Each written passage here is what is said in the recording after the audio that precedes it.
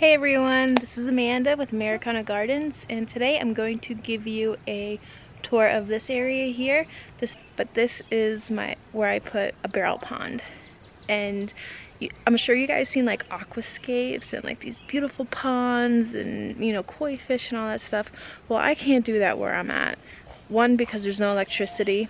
Two, it's very costly to do something like that on that scale. So I figured I'd just try a little barrel pond to add to the ecosystem. So I'm going to give you a tour of this area and hope you enjoy it.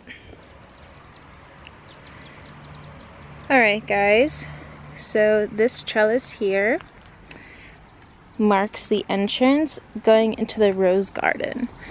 But as you can see, the log trains you and there's a pathway up along here, and I will give you a tour of that another day, because today the focus is on this section here. This is still a fairly new area. I believe I only started some of the plantings last year. So yeah, most of this right here is all new. We have a rhododendron here. It blooms a light purple in the spring. It's an evergreen too. It gets like a darker foliage in the winter time. We have this gorgeous brunnera. Love it. We also have these daisies here. I believe most of them have closed. Ah, here's one in a barrel.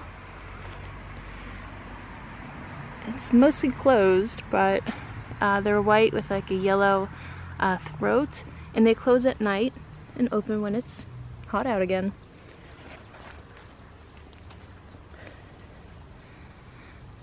This right here is about to bloom in a few more weeks. This is an astilbe.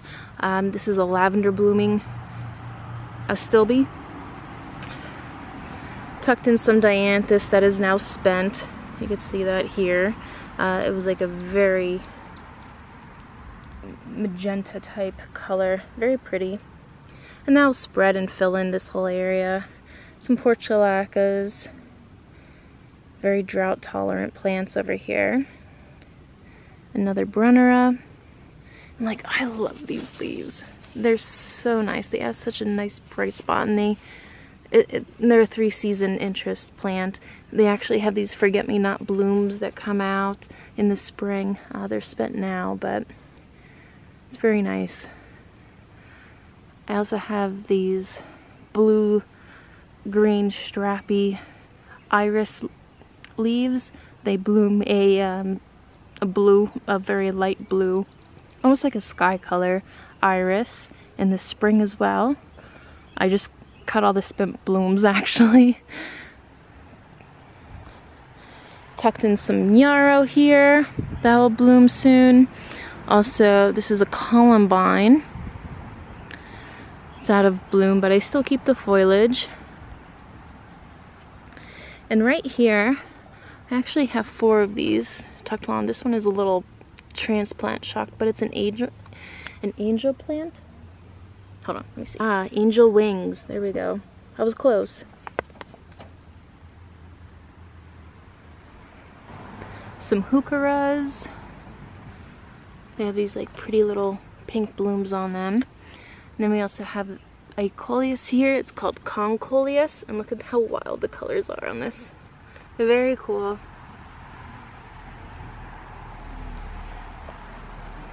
This right here is from Proven Winners. Cervetza and lime. Now, if you touch this plant, ooh, sorry, my night light just went on, or my light for the garden just went on. It smells like lemon and lime. It's wonderful. It's like it's soft too. It's fuzzy, but it's like very sturdy. Look how that night light just kind of adds to the garden. Another heuchera, corabelle. And here we have a dark foliaged astilbe. Now, when I saw this come in, this is by Proven Winners, when I saw this come in at the location where I work, I was like, I have got to have that with the dark foliage. And this is spent right now because they're bloomed earlier when they're in the store. They're forced earlier. It actually is a really pretty lavender color. And I put these angel wings on either side of it to add like a nice contrast. You have the light in the back and the dark in the front. So it's like, pow! You know, it's very showy. I also have a delphinium in the back that will come back. I actually got that on clearance. So I just popped it in.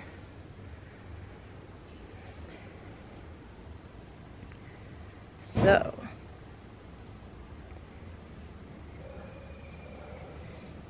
Look at this.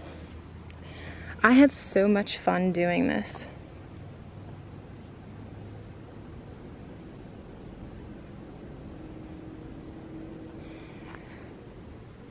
So I had these 3 barrels. Oh, I forgot there's tape on that. I gotta take it off. These 3 barrels. They were kind of like not really being utilized to their full potential, at least not like this. And I wanted a water feature, like some type of water for, you know, the butterflies, bees, and so forth to get access to it.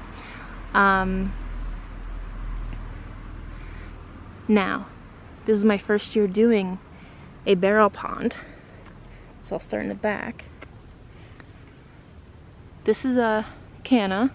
It bloomed this very vibrant yellow, but it's about to be out of bloom, but I still think like the tropical foliage is still neat. This is something very simple. We have a water hyacinth, actually 2 of them in there, and a lettuce, a water lettuce, and a bacopa, which I didn't know could stay in water. The same with the canna lily, yes. Canna with an N, not an L. Anyway, they could stay in the water as well.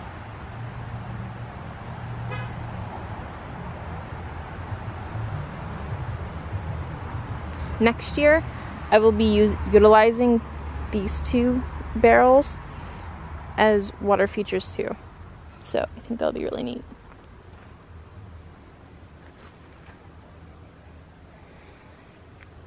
I have a clematis climbing on these wooden trellises that I created from wood that I cut off of a smoke bush that kind of died back because of the winter, but I just like utilized the pieces of wood and just like bent it and made it like my own.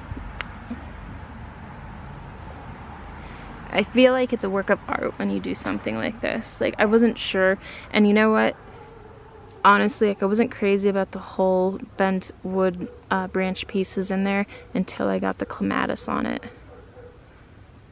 The clematis just made it work, and it's gonna come back every year, so it's gonna be bigger, and it's just gonna be very, very dramatic, and I'm gonna love it.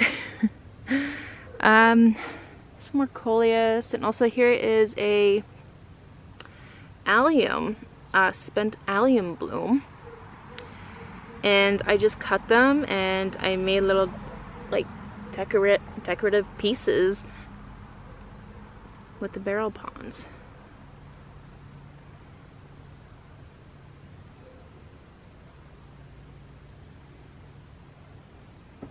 Catmint, some petunias. These are actually left over from my niece planting. Some more alliums there. This is a bacopa. Focus. This is also a bacopa in the front here. It's closed up for the night, but it's the same that is in, you could plant it in soil and you could have it in the water and it'll still go. Oh, see, here we go. There's a nice little bloom. Yeah, that's the bacopa bloom. Got some, this is actually Gara. I never cut down the Gara from last year, so it had like very woody stems on it, but it was still like flexible enough that I kind of just wrapped it around these barrels here, and I actually feel like it just added more of like a natural effect to it. Then also adding the stones. There's like a piece of wood that we had laying around forever, and I got this little welcome hedgehog as a gift from the one local nursery, Trail Gardens. It's so cute. I got it for my birthday. It was a little present last year. So yeah, this is pretty cool. Also in the front here, you can see I have these stone rocks. I stuck some hens and chicks, and there's also some phlox, some ground phlox that trails over. It looks very pretty in the spring. But actually, if we just come down here a little bit more, I just put some fresh mulch down there. That's why it's two different colors. It will dry up. We have this lovely hydrangea, oak leaf hydrangea. This plant was introduced to me by my mom. She has one in her shade garden, and not only are the blooms just vibrant and they really pop in like a shaded area, but the leaves are stunning. They're green, but in the fall they get a red color if they're kept out more in the sun, but more like a purple if they're in the shade. Irises, and this is backed by some arborvitaes. I'm planning to do an entire hedge of arborvitaes going down the rest. You can see where this is the last one, and then I need to actually just cut down and go right to the white fence. But in time, I'll get there. I got these on clearance for like $3 the one year. It was like around December, and they did wonderfully. Like, I can't. Arborvitaes, $3. I'm taking it. This is the onyx penstemon right here. It's about to go out of bloom, but the bees love it. I actually have it flanking this little mulch pathway here.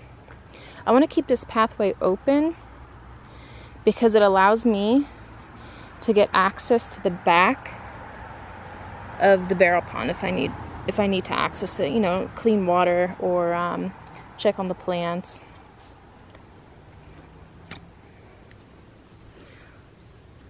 I also have this, like, the thing, if you have still water, like, there's no filter or anything in this.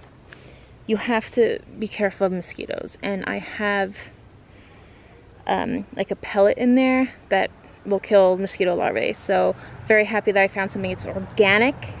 That's the important part. So when, you know, other animals like dragonflies come to drink out of it, it's not going to hurt them. It only targets mosquito larvae.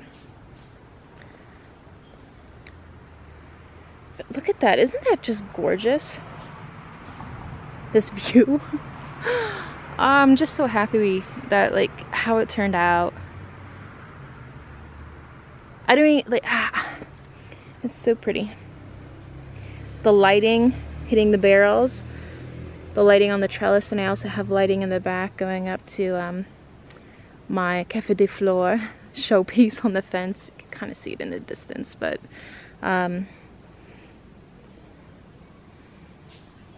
now I did a no mow May just in this section up here. And what I discovered I had was this like sawtooth grass. Now this is turning brown already, but I hit it with the weed whacker. Yeah, not really great. But I like the seed heads on it. There's also some tucked back there. Wild thing is I have an almond tree right here, and it blooms these pretty pink flowers in the spring, and I'm just gonna keep it small, shaped up, and right behind it I have a butterfly bush. You can see it. I got this on clearance already this year. Nice like magenta purple blooms.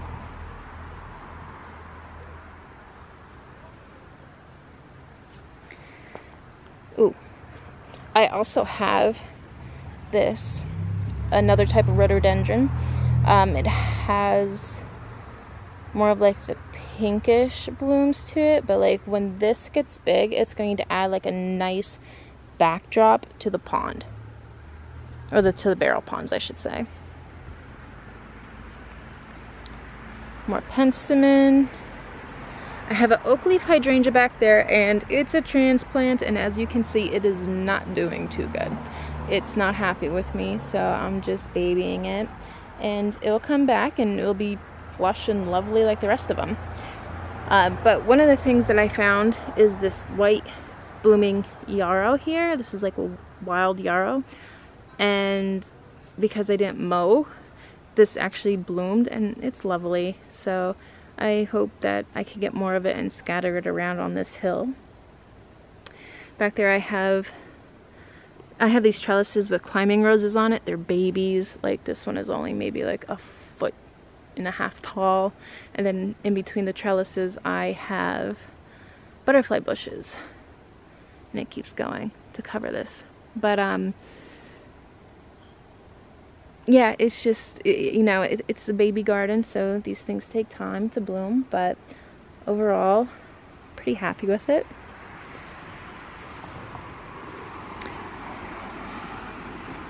Oh, and I have to mention this grass right here. This is an oat grass. It's very like a lime green grass, and it has the most beautiful seed heads on it, and in the fall, it's the most gorgeous fall colors possible. So in this garden I actually have what some may call like the 4 mandatory colors, right? I have the yellowish grass, the oak grass, the blue for the iris leaves, the green for like the arborvitaes, and then also I have a Japanese maple hovering over this pond right here. You really can't see it, and you know what? This Japanese maple had a hard time. I always struggled with it, but I have another one for its replacement. So I will be very excited to update you guys on that. But I see pollinators go in here all the time, like bees, dragonflies, and that's what I want to see. I want to see them, butterflies even too, have access to water. So, but this is my lovely garden, and I hope y'all enjoyed it. I enjoyed creating it. Thank God that I'm able to do such things, and that, you know, I'm blessed to have land to do these things and the ability to do it. Alright guys, so it's officially dark, and I'm going to head in and wrap up the video. So thank you for joining, and I hope you enjoyed it, and you could definitely research more on barrel ponds. It's cheap to do. It's something that you can even do like on a balcony. So I'm excited for this area to develop more, and I will keep you updated on it. And thank you for tuning in. Hit the like button if you liked it, add a comment, and maybe subscribe if you like it. So take care. Bye.